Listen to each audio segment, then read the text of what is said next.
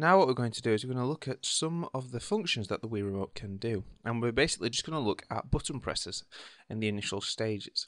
Now the Wii Remote has quite a few buttons that we can mess with. We have the 1 and 2 button, as long as the minus, plus, the home button, the A button, the B button, which is the trigger at the back, and then the D-pad.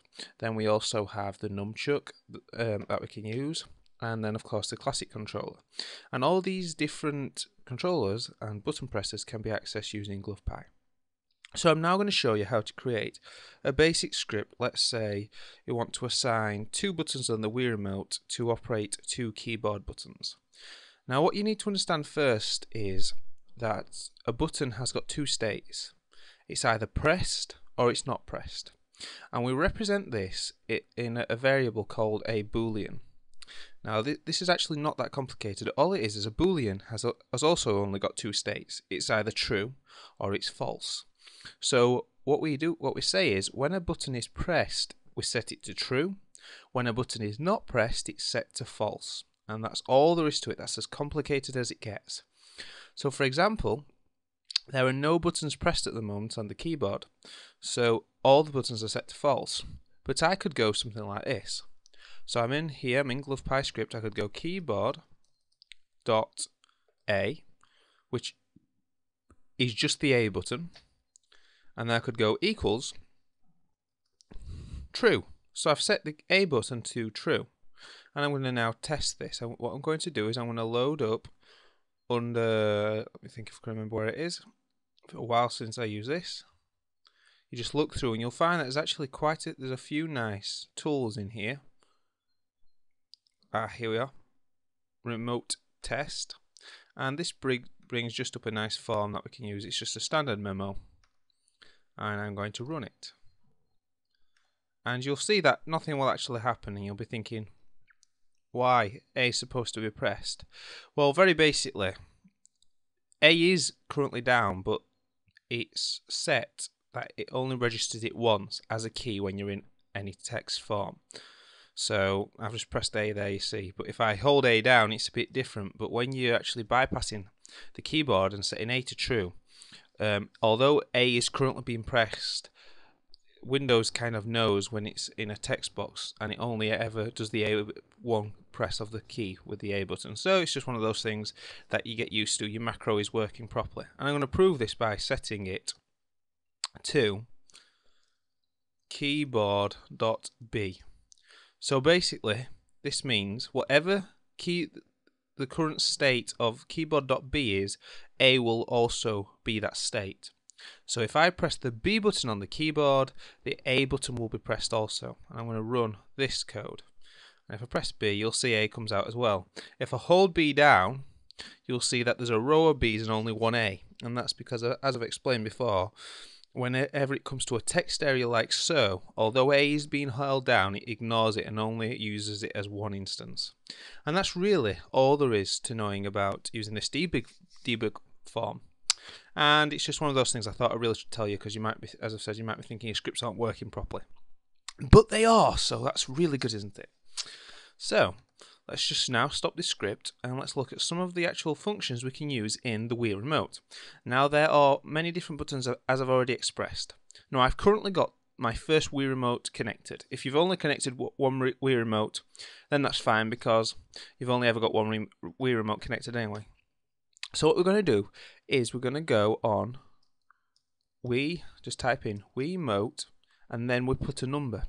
This can be represented from 1 to 4, representing 4 different Wii Remotes. So I'm going to go Wii Remote 1 dot, and then this big list of buttons we can use and other actual variables we can use are available to us. Now we've got the battery, we've got channel, we've got absolutely loads of them. Now I'm not going to go over all of these by any means, because there's quite a lot, and some are just accessing raw data and in all their bits and everything, so we're going to leave that alone. We're just going to go over in the first few tutorials just buttons. Later on we'll look at using rotational axes and actually incorporating those two fake joypads so we can actually have an analog control in our games and have all that emulated. But as I said, we're currently just going to use buttons. So I'm going to use let's say the Wii Remote.A button. like so. I'm going to set that to the keyboard.a button. So we have keyboard.a equals WiiRemote.a. So if I run the script, load up, of course, the remote tester. I'm just going to delete the text. So I'm going to press A, and if I press A, you see, if I hold it down, nothing happens. If I keep pressing it, A keeps getting pressed. However, if you wrote a script for a game that you'd made and held A down, the game would recognize that A was being held down. So it's just, as I've said, only in text that this doesn't work. So now that we've got that sorted out, let's create something else that we can do with this. So we've got all as A's. I'm just going to stop the script. I'm going to go keyboard dot, let's say B, no, backspace. Space is going to be set to WiiRemote1.b, and then I'm going to set the directional keys up to the directional keys on the Wii Remote. So keyboard.up, which is the up arrow on the keyboard, is going to be set to WiiRemote1.up. Dead simple.